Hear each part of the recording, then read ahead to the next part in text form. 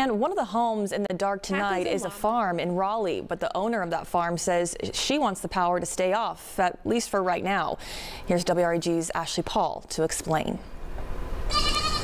Alpacas and llamas eating a mid-afternoon snack just inches away from a downed power line. I'm concerned about their safety because they have to go through the lines to get to the up to the shaded area. They have to go through the lines to get out to the pasture to graze on grass. Denise Voorhees can't get to her animals to feed them or give them water ever since Tuesday night's storm took down lines all over her property. She needs MLGW to come clean it up. I called them 3 times a day, like 8, 10, and 4, like every day, like clockwork.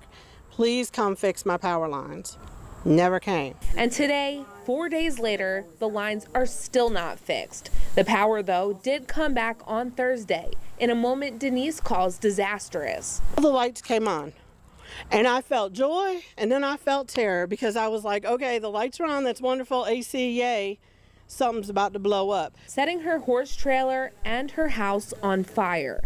Thankfully, the damage wasn't too bad, but she wants that power to stay off to save her family and her animals from more harm. I just want them to come out, get the wires up, get the pole up, and get everything fixed so I can take care of my animals.